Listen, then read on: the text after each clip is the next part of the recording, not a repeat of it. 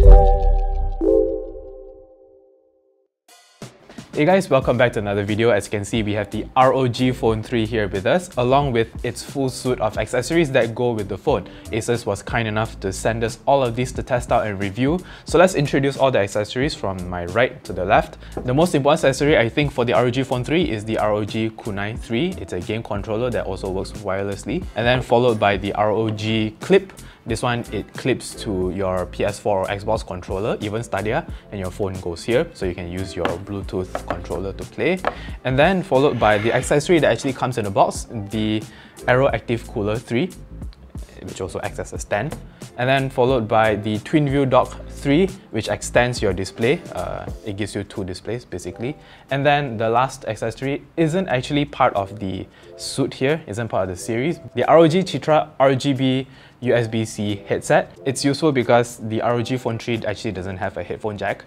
It only has a USB-C port, so you can use this to listen to audio. Like I said, the most important accessory for the ROG Phone 3 is actually the ROG Kunai 3. So let's start the video by talking about this one. So to use the ROG Kunai 3, you need to connect the bumper case that actually comes with the accessory itself. It has the connectors at the sides which are necessary. Align the USB-C port. This will provide power to the controllers later. Connect the controllers, remove it from the charging hub. Oh, and this is the charging hub for your ROG Kunai, by the way. This thing here, right? So remove it. Okay, slide it in. Next one. As you can see, it has lit up, meaning it has connected successfully. Now you can start playing games. So as you can see, there are a lot of buttons here now. This toggle switches between USB and Bluetooth connections. This is your home button, so if you go to an app, just hit this button to go back home. You have, as usual, your RT and RB triggers. Then there are two triggers at the back. Feel really good this time. Really short travel, but also very clicky. You can also map these to different controls on your phone. So let's start gaming. You need to place your hands a certain way, otherwise this will feel really uncomfortable. Now the distance between the RB and RT triggers are actually not too far apart, meaning if you have big hands and long fingers like me, it's not going to feel very comfortable, but it works for the most part. So, god damn it, die. You can also map the back buttons if you have more controls. Let's try and map it to something. Let's try and map it to, say, use one of my skills. M1 is to use skill 1, M2 is to use skill 2.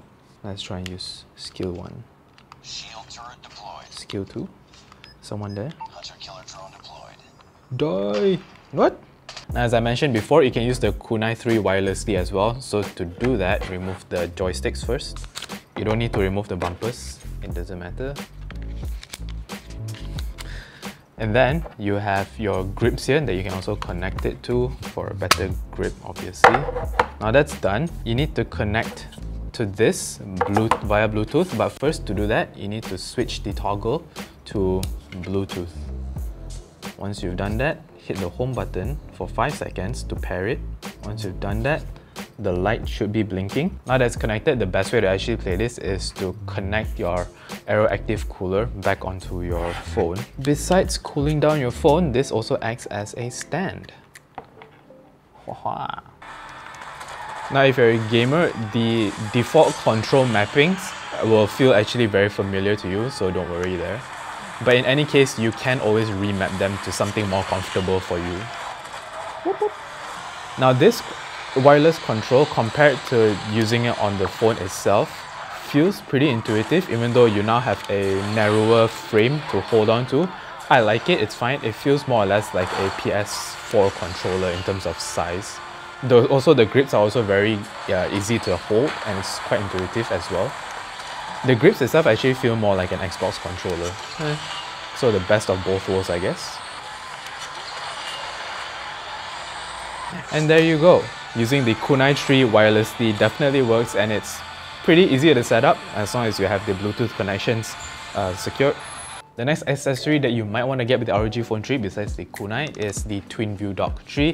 This time around, it's also more streamlined in terms of design. It's actually very thin and light right now. It also has a 6-inch AMOLED Full HD 144Hz secondary panel right on top. It also comes with a 5000 mAh battery that you can charge here.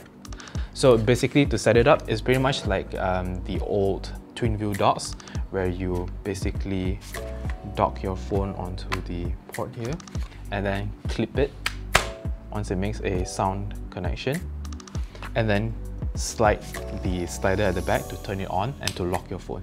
So there are games that are compatible with the twin view dock, as in it uses both screens at the same time. But besides that, you can also use this to multitask as well. You can have two apps basically running at the same time, one on the secondary display, one on your main display. So basically you can use this to watch YouTube or this one to type documents or anything you want. So let's play a game. So when you play Asphalt 9 on the twin view dock, the game itself is actually displayed on the secondary screen. Meanwhile, the phone itself displays the map as well as your stats. So let's do this. Woo!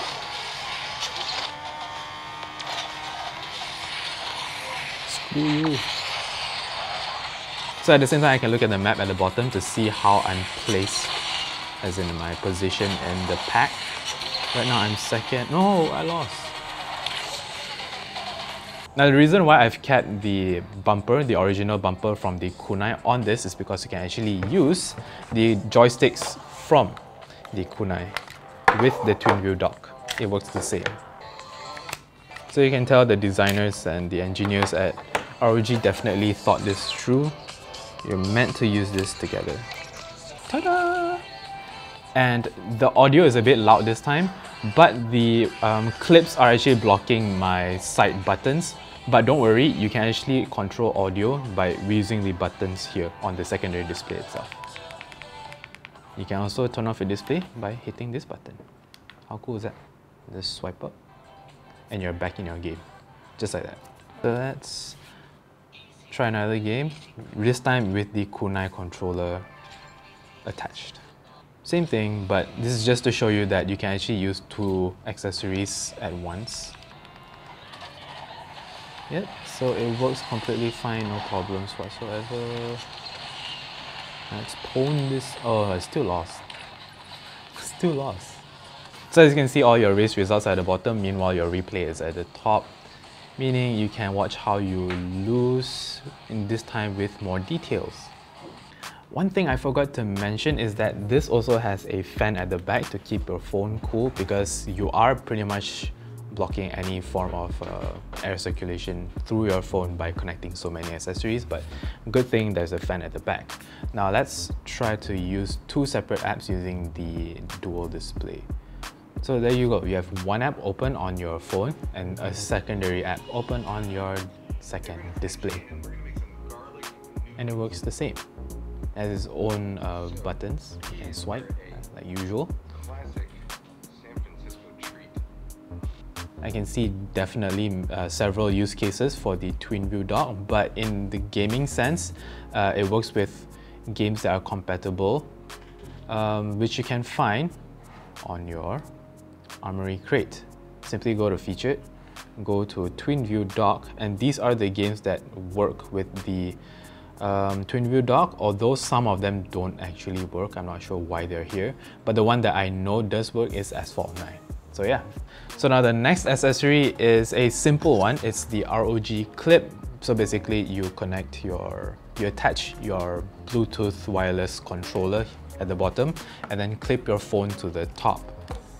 It's sort of like a makeshift combination of twin view dock and your ROG kunai.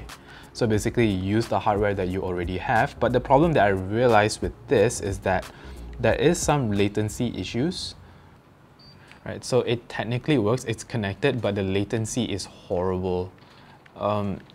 It's almost unusable, which I think is a problem. Screw you. I think it's a problem with the controller itself. The PS4 controller is incredibly old. If I'm not mistaken, this is at least 6 years old. The whole Bluetooth thing works with the kunai, which is of course brand new. So I would suggest if you want to use the ROG clip here, you might want to get a newer Bluetooth controller, something that isn't as old as this PS4 controller here, because latency is absolutely horrible. But the good thing is, you also get clips that work with an Xbox controller as well as a Stadia controller. So those The Stadia controller especially is newer, so maybe that won't have as big of a latency issue. So if you have those controllers, you can use the clips that actually come in the box. Lastly, we have the ROG Tetra. Like I said, it's not exactly part of the ROG 3 accessory pack, but it's useful because the phone doesn't actually have a headphone jack. So you can use this USB-C headphone to work with the ROG Phone 3. It comes with a case like this, although when you unbox it, it's actually in the box. This is not a new sealed unit. So right off the bat, we see a pretty hefty volume rocker here with the ROG branding at the back, but everything else is plastic. I would have hoped that they would have given us some sort of braided cable sleeve, but nope, everything is pretty generic. What's cool about the ROG Tetra is that it has RGB lighting, so let's hook this up to my ROG phone. You have RGB lighting on the ROG logos, on the earbuds itself, as well as, well, you just get a white light on your volume rocker here. But before I go any further, you do get extra ear tips in the packaging, depending on the size of your ears, so that's good. So let's give this a listen and see how it sounds like.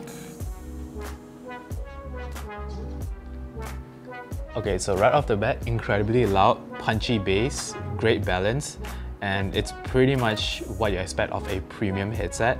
The good thing is it has active noise cancellation and it's also Discord certified. So not only can you game with this, you can also stream with this. This being a USB-C headset also works on your PC if you have a USB-C port. But speaking more about the fit, right now the default ear tips that come with this actually fit well in my ears, but of course this is subject to your own ears. But don't worry, like I mentioned, you have the extra ear tips in the box itself as well as the extra ear fins to make things more comfortable. Yeah, but the ANC is incredible. It really does block out audio and noise, so awesome. Now if you're interested in getting any of these accessories, here are the prices, starting with the ROG Kunai 3, which costs 499 ringgit. Same as the ROG Tetra RGB, which is also 499 ringgit. Moving on to the ROG TwinView Dock 3, which costs 899 ringgit. Lastly, the ROG Clip, which costs 149 ringgit. The Aero Active Cooler 3 comes in a box when you get the ROG Phone 3, which starts at 2,999 ringgit. Well, that's it from me today. If you like this video, give us a thumbs up. Remember to subscribe. This is Victor signing off. Bye-bye.